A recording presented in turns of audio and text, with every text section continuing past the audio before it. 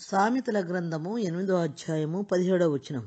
నన్ను ప్రేమించువారు నేను ప్రేమించుచున్నాను, నన్ను జాగ్రత్తగా వెదకువారు నన్ను కనుగొందురు అన్నాడు. ఇక్కడ జ్ఞానం అని ఈ అధ్యాయంలో చెప్పబడింది. సామెతల 8వ అధ్యాయంలో జ్ఞానం అనగా యేసుక్రీస్తు. యేసుక్రీస్తుని ప్రేమించేవారిని యేసుక్రీస్తు ప్రేమిస్తున్నాడు. యేసుక్రీస్తుని జాగ్రత్తగా వెతుకువారు కనుగొంటారు అని చెప్తున్నాడు. ఎవరైతే దేవుని గురించిన తృష్ణ ఉంటుందో, దేవుణ్ణి కనుగొనాలని, దేవుని తెలుసుకోవాలని, దేవునితో సహవాసం చేయాలని, దేవుని యొద్దకు వెళ్ళాలని ఎవరికైతే ఆశ ఉంటుందో ఆయన జాగ్రత్తగా వెళ్తే వారు ఆయన్ని కనుగొంటారు అని రాయబడింది. హృదయ శుద్ధి కల వారు ధన్యులు, వారు దేవుని చూచేదరని కూడా రాయబడింది. సామెతల గ్రంథం 8వ అధ్యాయం 25వ వచనంలో నన్ను కనుగొన్నవాడు జీవమును కనుగొన్ను, యెహోవా కటాక్షం వానికి కలుగునని రాయబడింది. నన్ను అనగా యేసుక్రీస్తుని కనుగొన్నవాడు జీవాన్ని కనుగొన్నట్లే, వాడు జీవానికి వెళ్ళినట్టే. అయితే వాడు జీవానికి వెళ్ళాడంటే పరలోకానికి వారసుడు అవుతాడు. యెహోవా కటాక్షం, దేవుని కటాక్షం, తండ్రి కటాక్షం వారికి కలుగుద్ది. నన్ను కనుగొనని వాడు తనకి హాని చేసుకొనును. నా యందు అసహ్యపడి వారందరూ మరణమును స్నేహించుదురు అని వ్రాయబడింది.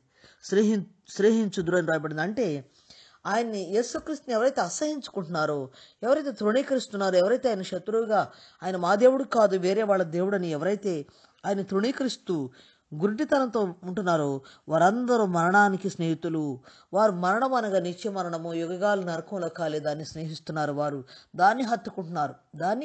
మరణాన్ని, నిత్య మరణాన్ని, నరకాన్ని కౌగిలించుకుంటున్నారు. వారు నరకాన్ని హత్తుకుంటున్నారు. వారు నరకానికి స్నేహితులు అవుతున్నారు వారు. కాబట్టి యేసుక్రీస్తుని కనుగొని వాడు జీవాన్ని కనుగొంటాడు.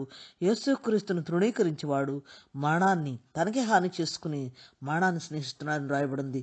అంతేకాదు, ఐశ్వర్య ఘనతలు స్థిరమైన కలిమి నీతియు నా యొద్ద ఉన్నవి, మేలు బంగారము కంటేను అపరంజి కంటేను నా వలన కలుగు ఫలము మంచిది, ప్రశస్తమైన వెండి కంటే నా వలన కలుగు ఓచుబడి దొడ్డది అని ఉంటున్నాడు. దేవుని చేతులనే ఐశ్వర్యము, ఘనత, స్థిరమైన కలిమి, నీతి ఆయన యొద్ద ఉంది. మేలిం బంగారం కంటే అపరంజి, లోకంలో అమూల్యమైన అనుకునే వాటన్నిటికంటే కూడా ఆయన నుంచి వచ్చే ఫలం మంచిది అని వ్రాయబడింది. అంతేకాదు, నన్ను ప్రేమించి వారిని ఆస్తికర్తలుగా చేయుదును, వారి నిధులు నింపుతాను అని కూడా దేవుడు చెప్పాడు. కాబట్టి నీతి మార్గం ఉంది, న్యాయ మార్గం ఉంది, నేను నడుచుకొనుచున్నానని దేవుడు చెప్తున్నాడు. ఆ మార్గంలో జీవం ఉంది, ఆ మార్గంలో ఐశ్వర్యం ఉంది, ఆయన మార్గంలో ఘనత ఉంది, ఆయన మార్గంలో మహిమ ఉంది, ఆయన మార్గం శాశ్వత రాజ్యానికి వారసత్వం ఉంది. కాబట్టి ఆయన్ని కనుగొనేవాడు జీవాన్ని కనుగొంటాడు.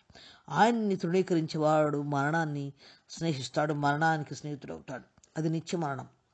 ఇక్కడ ఆయన నిజంగా ప్రేమించేవారు, లేకపోతే ఆయన జాగ్రత్తగా వెతికేవారు కనుగొంటారు. జాగ్రత్తగా వెతకుండా ఊరికే ఉట్టి మాటలు చెప్తూ మేమేదో దేవుడిని నమ్ముకున్నాం, లేకపోతే మాకేముంది మా దేవుడు కాదు అనుకుని తృణీకరిస్తే నిజ దేవుడిని ఎవరు కనుగొనలేరు. ఎందుకంటే డూప్లికేషన్ ఎక్కువ వచ్చేసింది. నిజ దేవుడి గురించి మరుగైపోయి మానవులు తమ చేతులతో చేసుకున్నదే దేవుడిని నమ్ముతూ, తమ పూర్వీకులు చేసిన దాన్ని మనుషులు చేసింది దేవుడు ఎలా అవుతుంది? దేవుడు సృష్టించే నరులు దేవుణ్ణి చేయలేరు. దేవుడే నరులను చేశాడు, కానీ నరులు దేవుణ్ణి చేయలేరు కదా. నరులు దేవుణ్ణి చేసి అదే దేవుడిని పూజిస్తున్నారు.